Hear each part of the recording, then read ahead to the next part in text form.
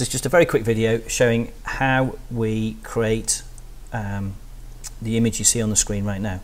I strapped a GoPro to the top of my lens so you can see how we shot it, and this is a hearing dog called Tandy, who's a chocolate and white working cocker, beautiful dog. A little bit timid, so we had to be very quick with this shoot, and as you can see from the video, it just took a matter of seconds to take the image, working with the trainers at the hearing dogs.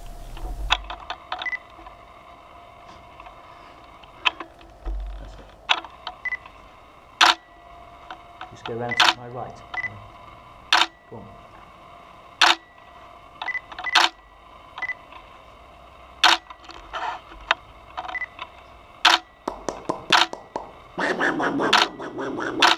There you go, thank you. I got my shot. So once we get the images back, we put them into Lightroom. I've gridded them up here. This is the image I'm going to work on, image 56. We start with everything in Lightroom, and all I'm going to do for a minute is just check all of my colours. I'm looking for a nice range of tonality, but I'm also looking for the blacks to be black. You want them just about here, because that will clean up really well. And I want just enough range in the shadows, and just keep the whites under control. I found you get the best effect if you don't push the whites too hard. We can always pop the whites later if I want to. Once I've got that absolutely how I want it, we're just going to transfer it very quickly into Photoshop. The rest of the edit is all done in Photoshop. Okay, so here's my image. Now I know what I want to do is to be able to expand the width of the stage the dog's sitting on. So the first thing we'll do is crop it up and create a little bit more width to the image, like so, and just level it off as best I can. That's about right. And I'm just going to expand the width of the stage, just avoiding the dog's whiskers there. Same on the other side.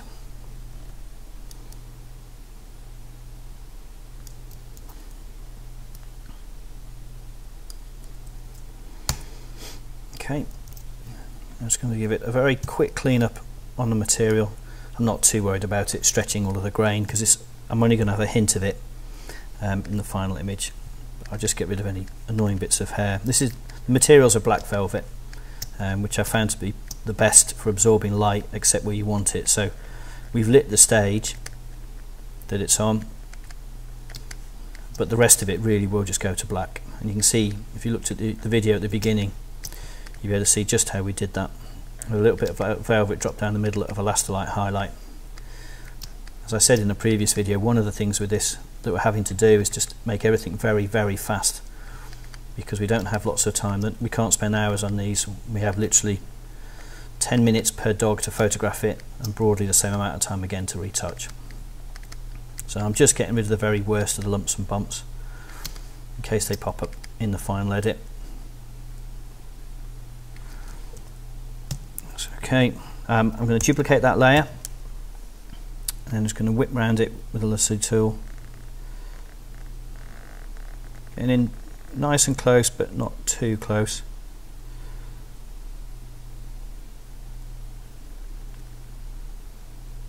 Making sure I don't touch his whiskers again, her whiskers. Okay, and I'm going to invert the selection, fill it with black. Okay, and that's what I'm going to start to work on. Very quickly put a curves layer on top of that, and this is just so I can see what's going on. Somewhere around about there will do fine. And I'm going to work on this layer using the burn tool set for shadows. And because of the intelligence in the tool, it means I can very quickly work around the edges. Just leaves the edges of the fur alone.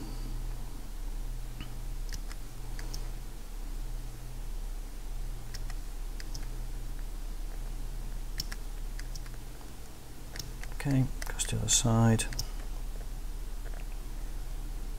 I'll work on the bottom bit in a minute on its own.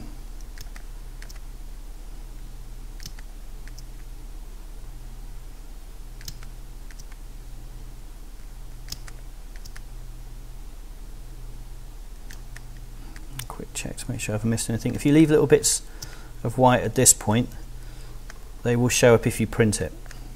So it's really important that you pay attention. Down to the floor, again back to the dodge tool.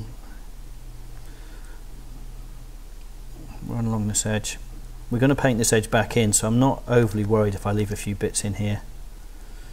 The better I can get it, the easier the next stage will be. Okay, so now I've got a dog completely on black, and I always work the same way around. I always try to create a completely isolated dog on a black background, and then I'll put the staging back in. So with a bit of a mask, I'm going to rotate the canvas a bit and make it a bit easier. So all I'm doing is I'm just masking out that black layer that I've just created very carefully.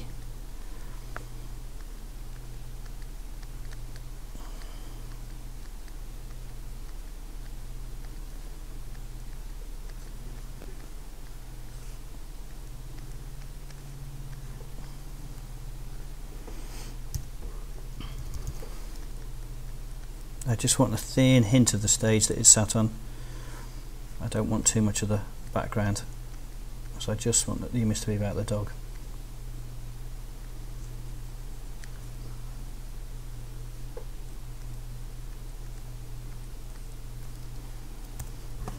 Have a quick look. Just tame it off a little bit on this edge here.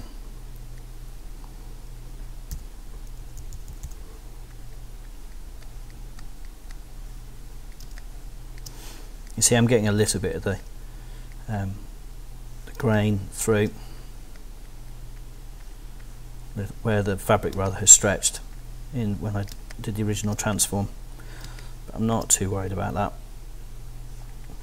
If this is going to be a competition image, always going up to be blown up really big, then I'd have to sort that out, but at our normal kind of levels I won't notice. That's about right. Just make sure those claws look good. At this point I can do any final retouch work on any of the fabric that's crept through.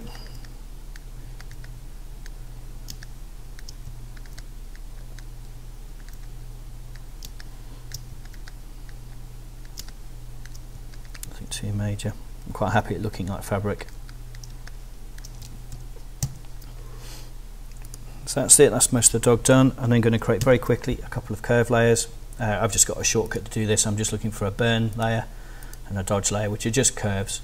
So if I want to bring up the eyes first, I'm just going to paint in here with white just to highlight that eye a little. The dog's furs, I think he must have been eating some food, so we'll just get rid of the worst of those. Again, it's a dog, so it shouldn't look too perfect, but you don't need to look like it's just buried its nose in its food dish. No, be careful to do that. I've always got my finger on the undo key.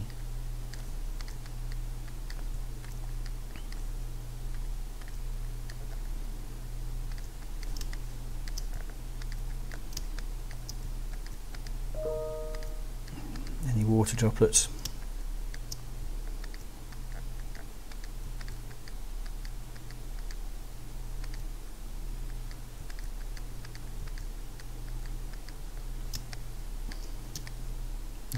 And the rest of the fur.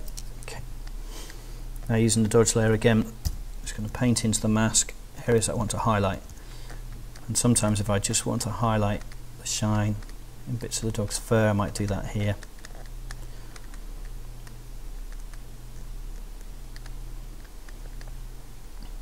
And then I just want to take the edge off this lower part. So again, just painting onto the mask.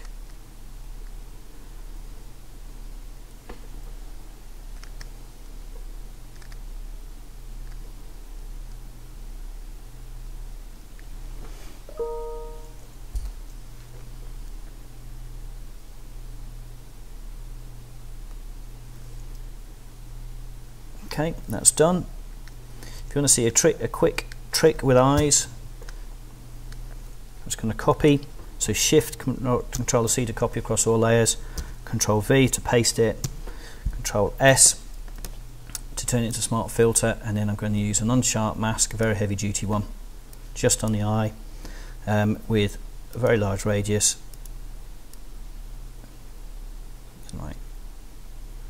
Okay. Like there. Okay. Mask it off, and then I can just paint in if I wanted to accentuate the eyeball.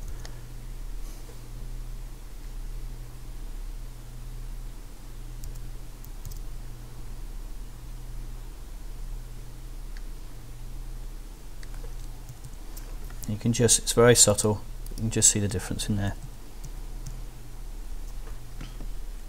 And to finish off, I'm going to turn this one into a black and white, because I've already done a colour version of it. Stamp everything, turn it to a smart layer. I use Nick Silver Effects, but you could use anything.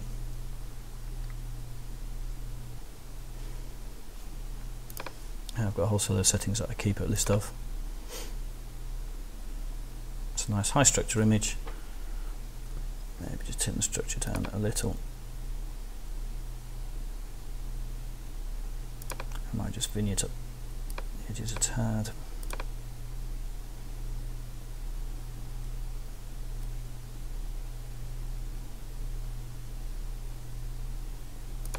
That was right.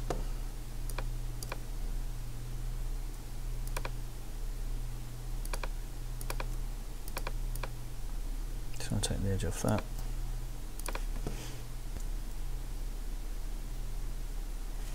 And I might just pop a little bit of tone on. So for that I just use the colour balance tool.